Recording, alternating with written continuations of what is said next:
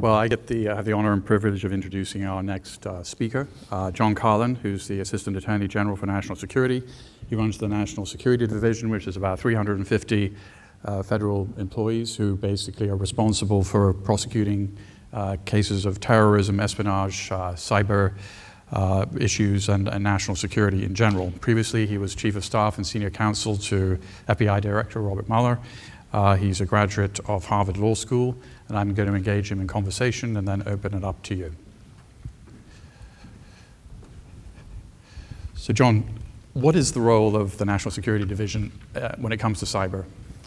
Well, thanks, Peter. So the National Security Division is the first new litigating division at the Department of Justice in about 50 years, and relatively new. We were founded in 2006. It was one of the reforms from post 9/11. And the recommendation was relatively simple.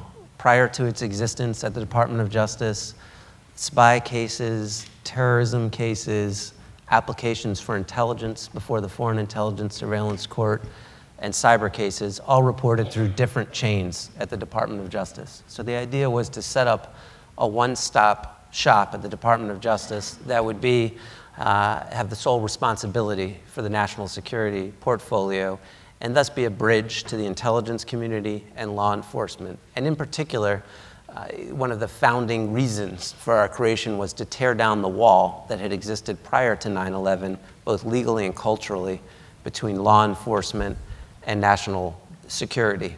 And based on the fact that we were formed so much in response to 9/11 and terrorist events, in our beginning we really focused on the terrorism portfolio. But with time, it became clear that the national security cyber threat was growing, both a threat that's here in terms of the theft of our economic information by nation-state actors in the gathering of intelligence, and the growing threat of the future, which would be to use a cyber-enabled attack for destructive means by a nation-state or a terrorist group. So starting in 2012, we really started to try to apply the lessons we had learned in terrorism to the cyberspace, and that meant engaging and developing in every U.S. Attorney's office across the country, so 93, 94 offices, specially trained prosecutors who are trained on the one hand to handle the bits, the bytes, and the particularities of electronic evidence that are in cyber cases, and on the other hand, how to handle classified sources and methods, and to learn the patterns and practices and the intelligence about terrorist groups and nation states. That network is called the National Security Cyber Specialist Network, and we administer it through the National Security Division. And as part of it, we make sure we have our criminal colleagues, because at the beginning of a cyber case, it can be very difficult to determine who the actor is. That approach and change in 2012, I think simultaneously the FBI put out an edict to the field that said, we're going to start sharing what we're formally on the intelligence side of our house with these new specially trained prosecutors, just like we do in terrorism cases. And we're going to use this new approach to make sure we're bringing all tools to the fight against those who would harm our nation through cyber-enabled means. It was a direct result of that approach that led to the first ever indictment of state actors in the case against the 5 PLA officers in the spring of last year. I think last year was really a significant sea change where you saw the results of this new approach. And I think it also led to the ability to very, very quickly have attribution in the case of the Sony hack, which we were able to, from the beginning, treat as a national security matter. So you mentioned the cases against the 5 People's Liberation Army officers that you pursued. I mean, do you think that's going to be an effective approach with China? To what extent is it possible you'd have these guys would ever get inside an American courtroom? So I think it was a necessary change in approach. We got really, really good as a community when I was over working for Director Mueller, the FBI, and the rest of the intelligence community vastly improved their game at being able to watch what our nation-state adversaries were doing to our system and see the amount of information that was being exfiltrated daily from our private systems. But with that increased ability to watch came an increased obligation to act. We can't just watch this data going out. We need to do something. Part of that approach, I think, just like in the terrorism arena, and we use this phrase often in terrorism cases, is the all-tools approach, meaning we got to look at the threat actor, What are they doing? In this case, they're stealing from American companies for the economic benefit of their companies. How can we increase the costs using every lever of American power so at the end of the day they say, it's not worth this approach. We're going to stop stealing day in and day out what American ingenuity is producing. Instead, we're going to compete fairly. So in order to do that, that means we effectively decriminalized it because we weren't before looking to make these cases. So that means applying the resources to look, and if the facts and the evidence lead to a criminal group in the US, if they lead to a criminal group in Europe, or if they happen to lead to nation-state actors in China, we're going to follow it and bring charges where appropriate. But it also means looking, as you saw in the Sony case, can we do sanctions through the Treasury Department? Can you designate certain entities based on their conduct through the Commerce Department?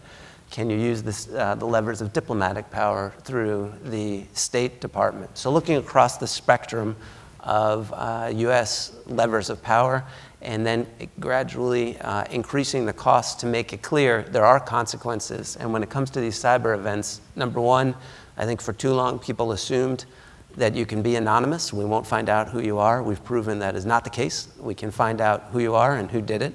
And number two, when we do, there are going to be consequences. There was very quick attribution on the Sony hack. Do you expect indictments to come?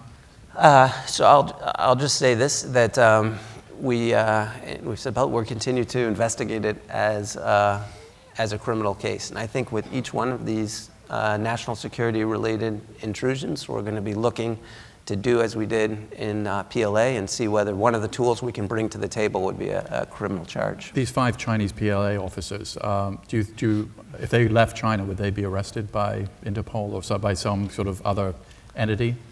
Well, I won't talk specifically about what we do, but I'd say it's a charged criminal case, and we very much hope to bring them to a United States courtroom where they'll be accorded all due process under the law and tried as we have other individuals. But are they subject to a red notice or whatever, the Europol, Interpol, these kinds of entities? So that I'm not going to discuss the specifics as how we might try to bring them to a U.S.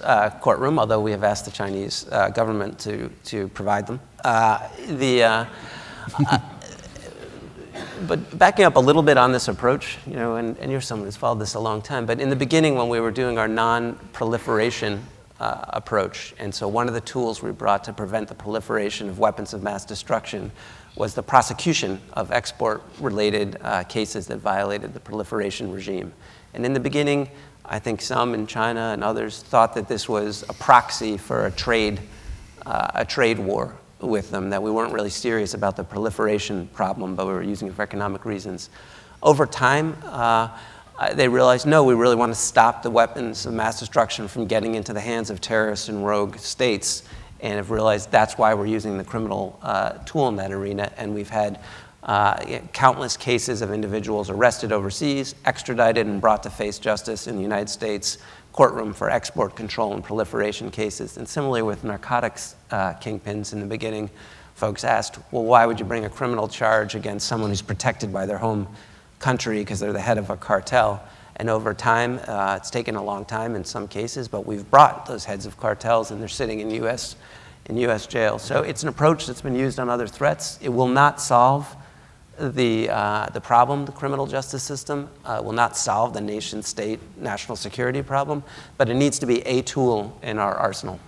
Would you consider criminal charges against people who are proliferating ISIS social media sites or involved in ISIS's social media production? Yes, I think you need to look at the particular facts and evidence, but, and that brings up a broader point, the use of the material support statute. So this would be when there's a designated terrorist group and you're providing your services to that terrorist group, either by providing them actual material, money, technical expertise, or yourself, that these are cases we have and will charge under our criminal justice system. And that approach, I think you saw in 2012, about 27 countries were part of the Global Countering Terrorist Forum, or GCTF, and produced something called the Rabat Memorandum of Best Practices. What type of legal code should be on the books to enable you to bring criminal charges before someone commits a terrorist act? And what I think you've seen since then is the adoption by nearly over 20 countries of new criminal codes to address this type of conduct, some modeled after our material support approach. And you saw this fall unprecedented, unanimous approach at the United Nations of both through the Security Council and that same global counterterrorism forum group talked specifically about the problem of foreign terrorist fighters, how it's international. There are over 90 countries that have contributed foreign terrorist fighters to the Syria-Iraq region, and that part of the approach to stopping that problem, similar to the all tools approach, would be making sure that nations have on their books, now they're required to have on their books, statutes so that they could take criminal action to prevent citizens from their country from joining that fight before they become the terrorists. So ISIS is using social media to recruit, but it's also a huge advantage for people in the Justice Department because they can completely legally monitor Twitter and Facebook. And we've had quite a lot of cases in this country of Americans who've tried to join ISIS been stopped at the airport. To what extent is social media a good thing or a bad thing for you? Pulling it even further back, I mean, social media is here and it's been an enormous boon to the American economy. It's a change in technology that has many advantages to the world and can be used for many positive, expressive intent. It is also presents a new challenge to those who want to combat the terrorism threat. It's essentially a free form of communication that you can use to plot and plan. This is something that people would invest billions of dollars to come up with a communication system this fast and sometimes this secure for their armies. Now we provide it essentially for free. It's a new way to propagandize and reach individuals in a very targeted fashion in their home. The ability to produce slick propaganda is cheap and widely available. So it presents a new threat. There are some intelligence collection opportunities that come from that threat. But I'd say it's one that and you saw this in the recent events now, that in meeting with my counterparts, ministers of interior from France, Germany, the UK, Albania, Kosovo, Australia, Canada, that as nation states, we're still learning how to confront this new threat. What's the best way to counter the use of social media in particular for this targeted type of recruiting? The private sector owns much of the infrastructure in this country, the cyber infrastructure. What's the responsibility of the private sector for, well, let me just take Twitter, for instance, which has actually been quite slow when it comes to taking down content from ISIS and other groups like this, which of course is against their terms of use. So what role should a Twitter or a Facebook or have in sort of really being careful about the kind of content that's going up? And we've talked about two issues, the cybersecurity. So much of what we value now we store in cyberspace, and so we need to worry about it being stolen or destroyed in that space. Social media for the purposes of propaganda or communicating. I think in both instances, these are areas where we really need public-private sector cooperation, particularly when you talk about our critical infrastructure. It's pretty much all in state or private hands. And so in order to effectively defend the American people from threat, we need to work with companies so they improve their defenses, but we also need to work at ways in which they can effectively share information to the government so we can coordinate and put out threats that cut across sectors. And also we need to be able to share information that we have collected as a government to them to best enable them to protect themselves. I think we made enormous strides in this area, but given the scope and scale of the threat, as the 9/11 Commission report put it out earlier this summer, then in some respects we're in a pre-9/11 moment, given the threats we can see coming to the cyber infrastructure. And so although we've made progress, we still need to do more and faster to meet this threat. And when you say we're in a pre-9/11 moment, what do you mean? So I think in some respects the terrorist groups have the intent to cause the maximum amount of harm that they can against our critical infrastructure. and they define it broadly against things that people associate with the West or with America and would cause damage here. So back in 2012, you had Zawahiri formally, publicly call upon jihadists to take these types of attacks. And since then, you've had numerous groups issue similar calls. So we know what they want to do. We've seen a pattern and practice in the past of these terrorist groups announcing what it is that they want to do and then doing it and attempting to do it. So that means, as a country, before that devastating attack occurs, we need to put the attention, resources, statutory changes into place. So hopefully we never reach the moment where that catastrophic attack has occurred, and then we're suddenly putting in a variety of new procedures. You know, on 9/11, Al-Qaeda had both the intent and the capability. The question is, we know, I'm sure these groups have this intention, but I mean, cyber terrorism so far has really been in the area of cyber nuisance rather than national security problem. So I think I'll characterize it in a couple different ways. One, I don't think they have the capability to do the type of destructive attack that they've talked about, or they would have done it, because they have the intent and there's really no barrier to entry. You have seen some destructive cyber attacks. You saw the attack against Saudi Aramco, where they essentially turned an oil company's computers into bricks. You saw the Sony attack, which wasn't done for economic advantage or intelligence gain, but was done to destroy and coerce. And the damage that nation states in particular are doing by stealing our economic information day in, day out, not for strategic purposes, but to use it in direct competition with our companies is real. I agree, though, that we haven't seen the kind of sophisticated nation state capability make its way into the hands of a terrorist group.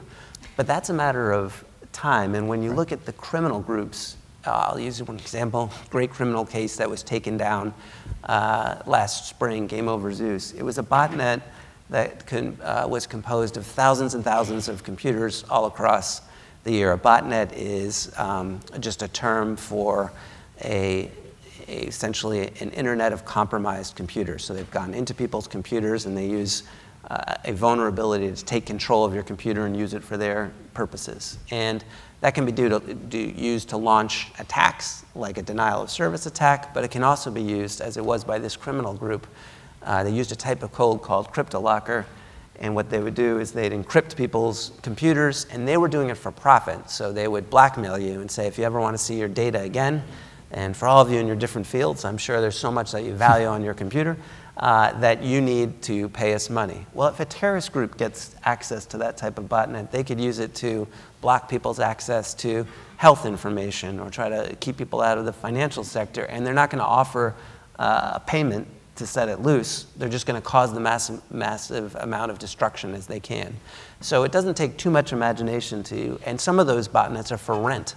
So even without having the in-house capability as a terrorist group, you can see how over the horizon, this is a capability they're going to develop. And what about states that are sort of quasi-criminal enterprises like North Korea, or terrorist groups which are proxies for states like Hezbollah?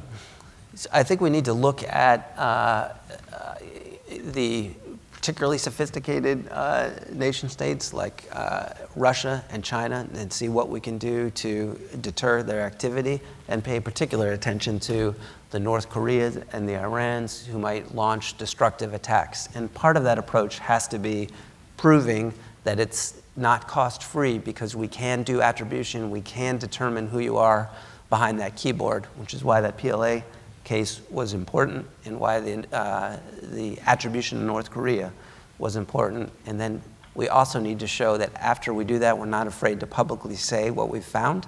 So you won't be hiding in the world stage. And third, that there will be consequences for that type of activity. But it's a threat that I'm very concerned about. One final question before throwing it open to everybody in the audience.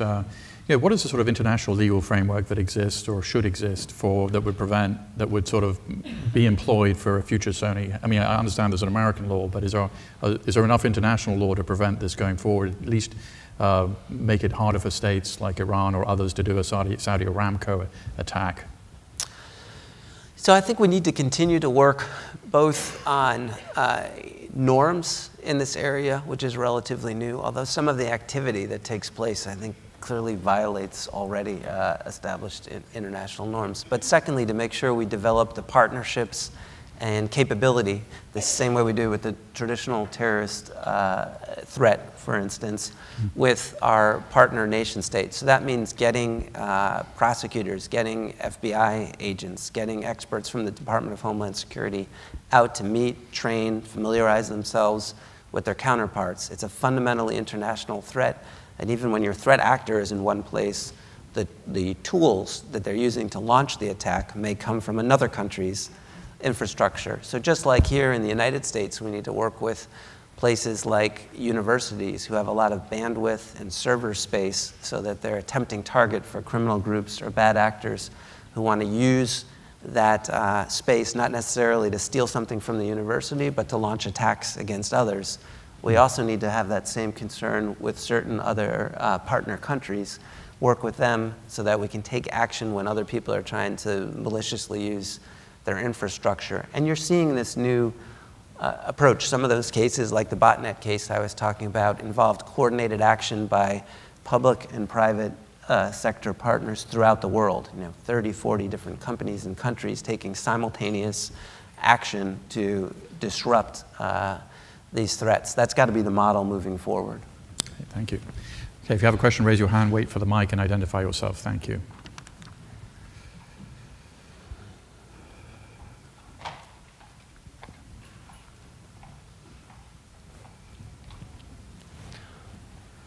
Hi, it's John Keogh here from the Australian Financial Review.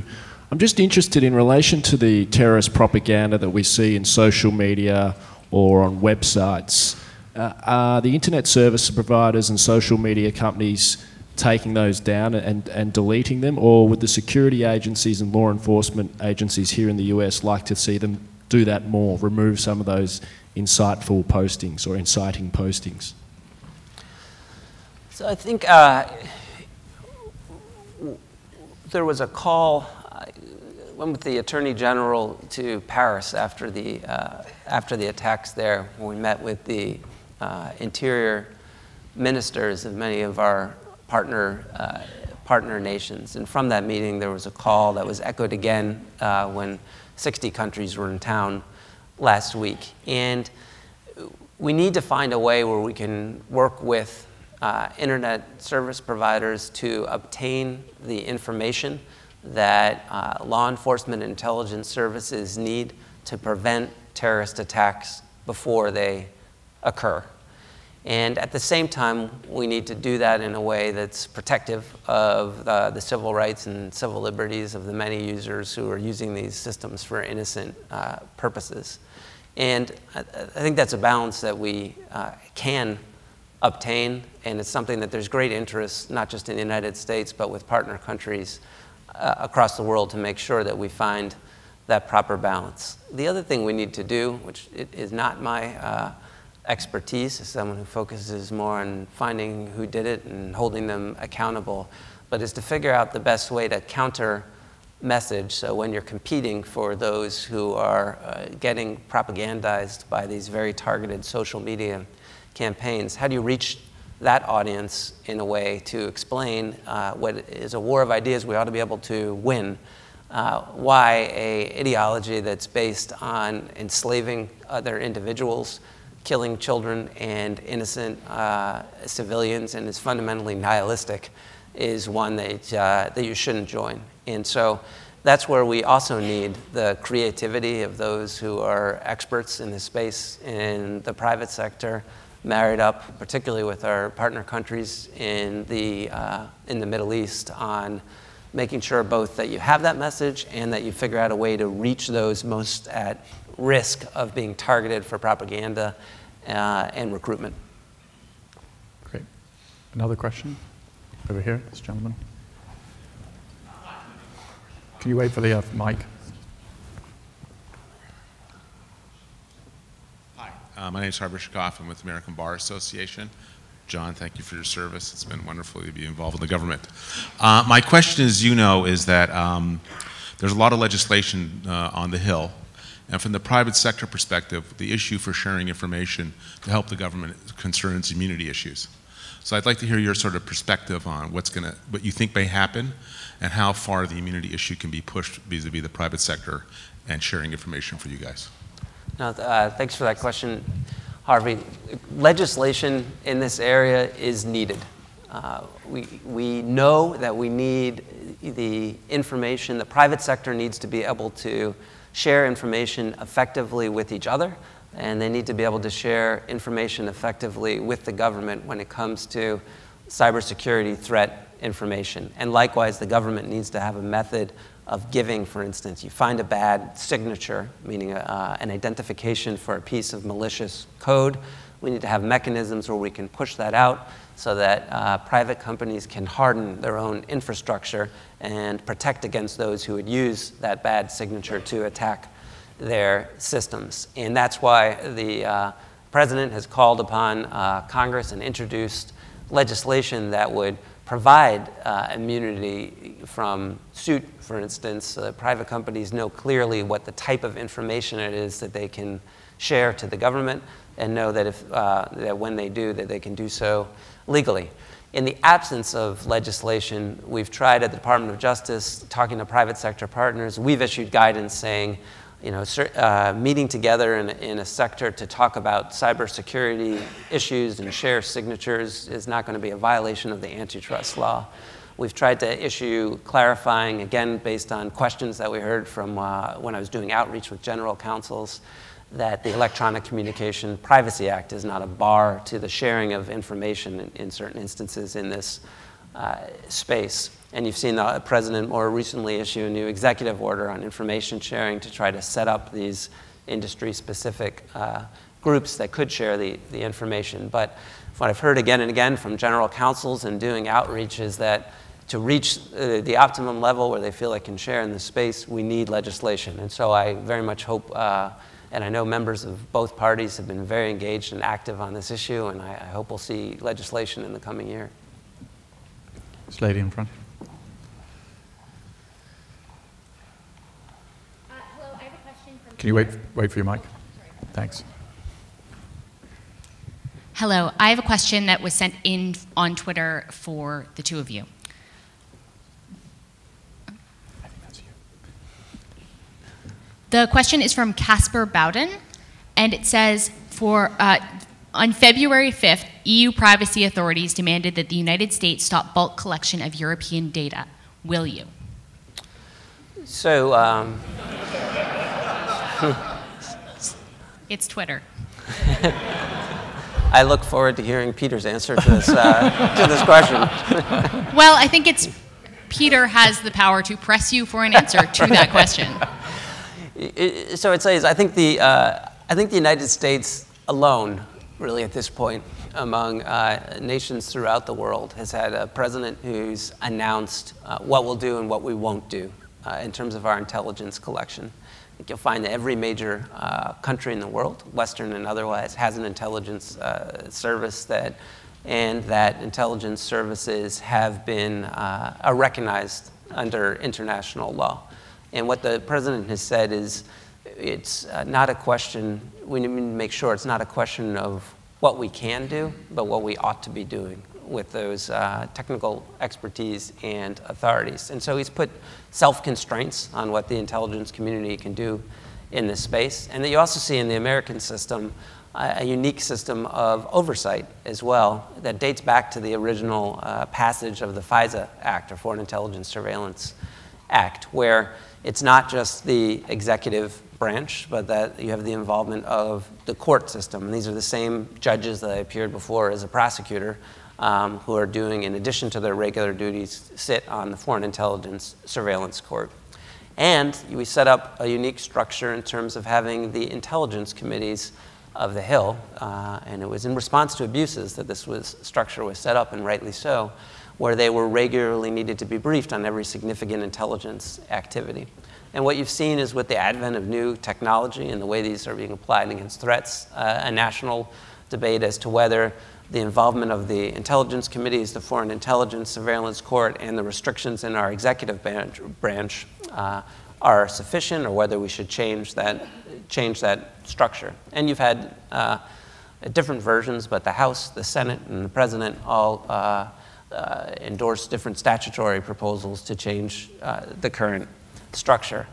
But I would make, since that sounds like a question that's perhaps from someone overseas, the point that there isn't another country in the world, I think, that has as robust and transparent an approach to the collection of intelligence. But I guarantee you that they are collecting intelligence. So although we should continue to hold ourselves to the highest standards and make sure we reach the right balance that we're comfortable with here, I also look forward to seeing what approaches that other countries, including European partners, apply to reach that same type of balance. It seems the Obama administration realized the Section 215 collection of phone metadata for several years by the government was sort of an overreach.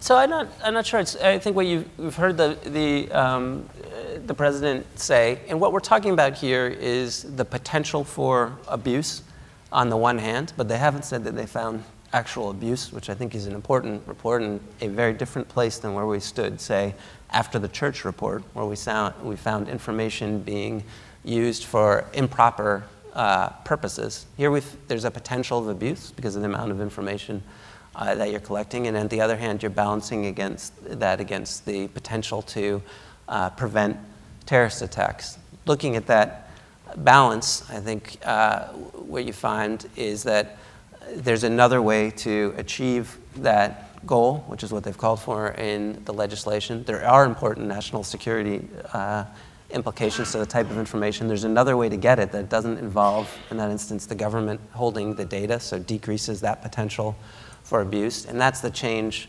that's been called for in part, and the president has said this overtly, because the law enforcement, the intel agencies, they're working for you, and they need the trust and confidence, ultimately, of the American people to do their jobs. And so if that can increase the trust and confidence, then we should do it. One more question, this lady over here. Katie, the lady over here.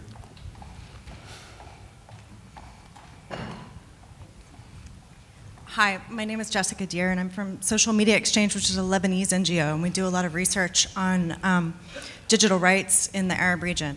So thanks for being here, and I'm particularly interested in this partnerships with countries in the Middle East, and I'm concerned about these partnerships because I see in the Middle East there's so much lack of respect for freedom of expression online in particular, and that these partnerships could actually, basically what I want to ask is, what are you going to do as the Justice Department when you're partnering with these countries? And there's an initiative announced last week at the Violent Extremism Summit about working with the UAE to message on social media. But what are you going to do to make sure that we're not drawn closer to their idea of what should be free expression online versus asserting what is our First Amendment right for freedom of expression online?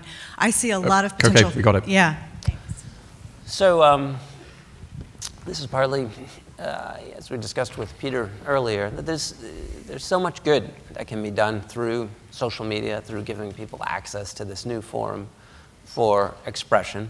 And so while we need to work to make sure that we can approach and meet the national security threats, I think we can do so in a way that's consistent with our values. And just speaking for my own division, that's why we have lawyers who are steeped in the protection of civil liberties and civil rights, but also the use of genuinely independent court systems and the execution of those rights and how to balance that against national security threats. So what we're working to do is, and we don't have all of the answers, but here's how we were able to draw those balances in our system. Here's the protections that we were able to provide. Here are the limitations in terms of the protection of First Amendment speech. And we're trying to draw up best practices with partners that would enshrine those rights in laws. And it'll obviously be an ongoing conversation. I want to thank Assistant Attorney General John Carlin, who has one of the most responsible jobs in the American government, for taking time out of his busy day to come and speak with us today. Thank you, Peter. Thank you, sir.